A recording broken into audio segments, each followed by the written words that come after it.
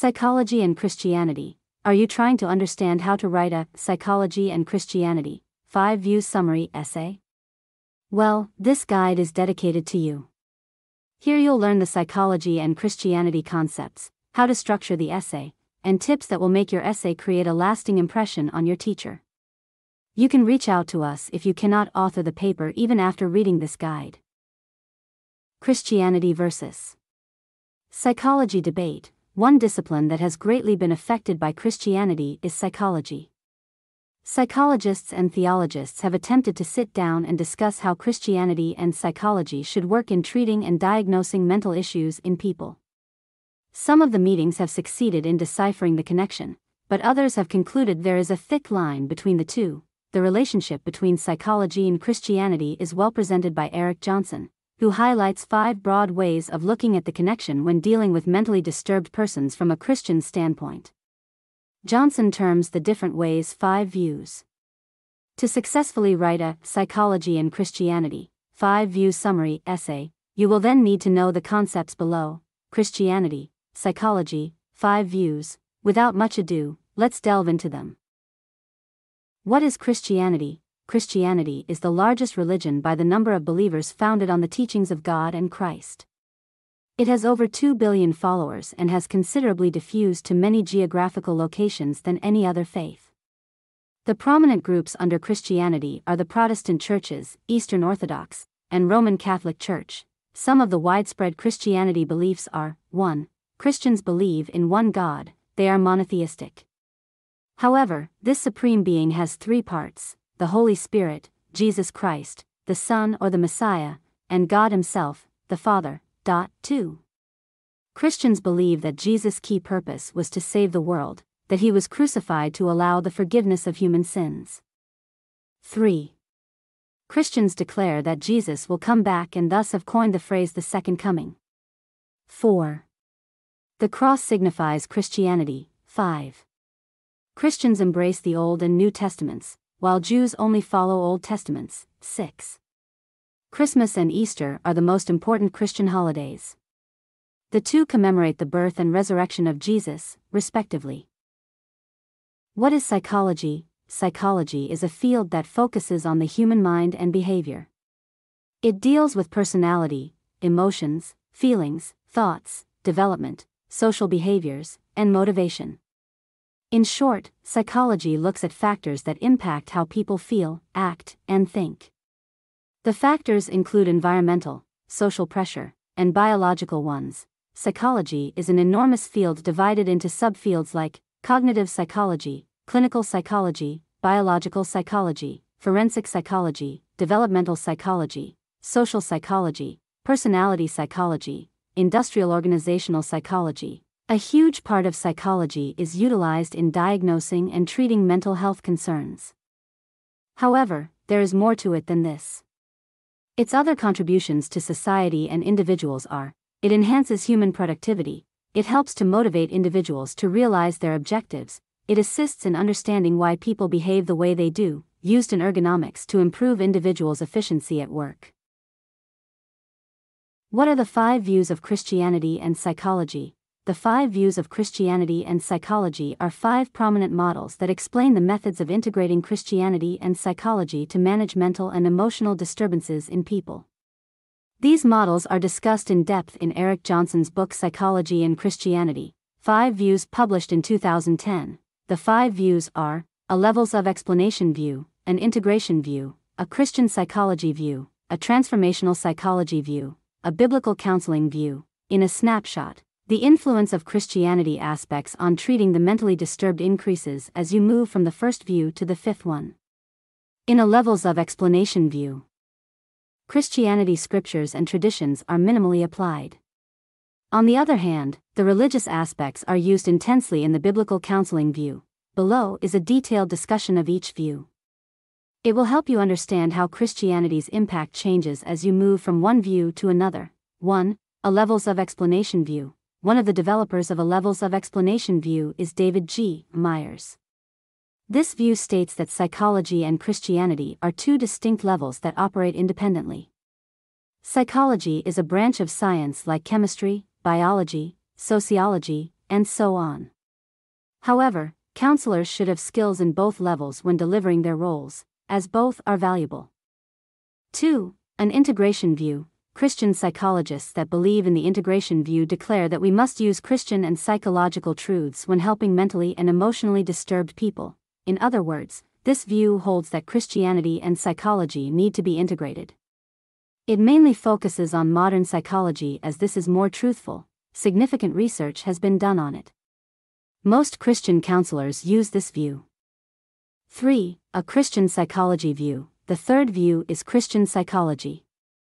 Christians supporting this view believe Christianity scriptures and psychological concepts of the pre-20th century should be used when dealing with distressed individuals.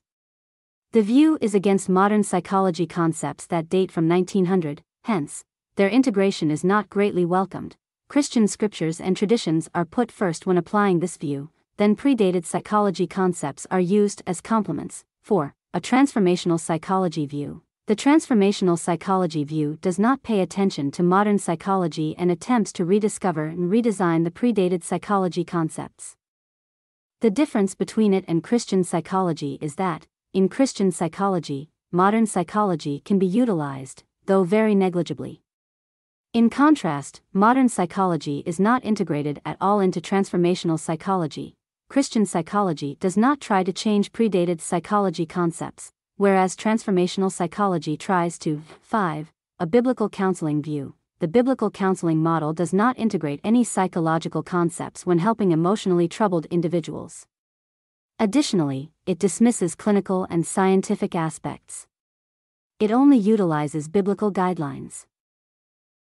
Steps for writing a Psychology and Christianity 5 Views Summary Essay. Here, you will learn the steps to take when writing your essay. The steps will start from the planning stage to proofreading. Step 1. Understand the topic. Psychology and Christianity, 5 views. The first step is you should learn about the topic. You can use several resources to get a better understanding of the topic. One of the best resources is a YouTube video titled Christianity and Psychology, by Eric Johnson. We recommend this source because it is concise, and the author uses PowerPoint slides to discuss the 5 views. You can take screenshots of the slides and use them when writing the essay. Moreover, the video is engaging and bite-sized. This topic, 5 views, is a little bit challenging. Thus, it is good to utilize critical reading strategies to simplify learning. The strategies include: previewing, entails skimming the resources to get a rough idea before you deeply read them or watch them in the case of videos. Contextualizing, this is applying what you are reading to real-life events. For instance, you can look at which view you would use if you were a counselor going by your beliefs. Summarizing and outlining, make notes as you learn, or you can underline key points. If you are reading from the internet, you can use tools like Digo to highlight key points on a web page. Comparing and contrasting, compare and contrast the 5 views. It will help you to learn and remember them easily. The good thing is that we have discussed the topic for you in the previous subsections. It will be simple for you to understand the topic and write a quality summary. You can add more flesh to the skeleton we have provided. But remember to paraphrase: plagiarism is a serious academic offense. Step 2. Determine the best essay type to use. Many essay types exist, such as expository, argumentative, narrative, and descriptive. So, which essay type should you use when writing this topic? How do you know the appropriate essay to use in developing your essay? The answer is you look at your topic. In the case of this topic, we will use an expository essay. An expository essay is used when discussing concepts or ideas. Our topic falls under this definition. It is also wise to familiarize yourself with the different styles of expository essays, as you will also need to choose the style to use. They are: compare and contrast essay. This subtype compares and contrasts 2 or more subjects. Process essay. It is also called a how-to essay and focuses on discussing the steps of a procedure.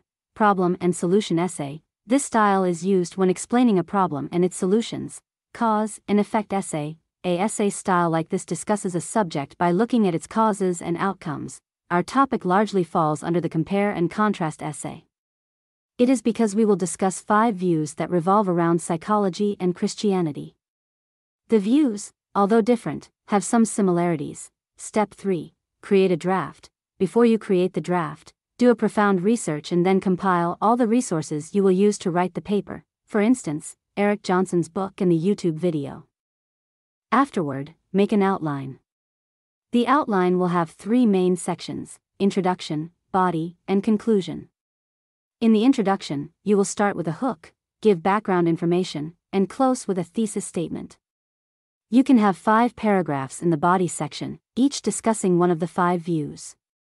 The conclusion will restate the thesis and key points discussed in the essay.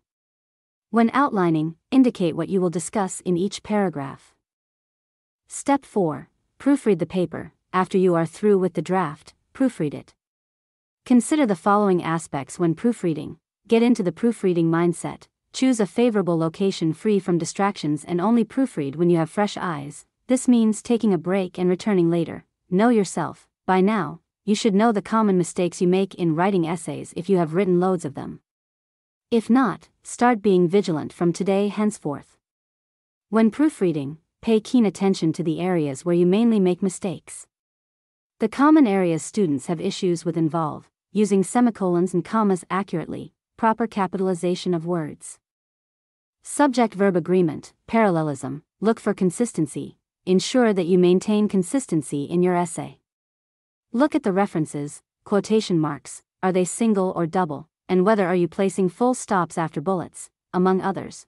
Thoroughly go through every section. You should proofread not only the body section but also the references, figures, charts, and formatting of the entire paper. Check the numbers. Try not to include outdated sources as much as possible. For science-related courses, a good bet is to use sources printed in the last 5 years, while for others like history, you can include ancient sources. Confirm all the numbers represent what they have said.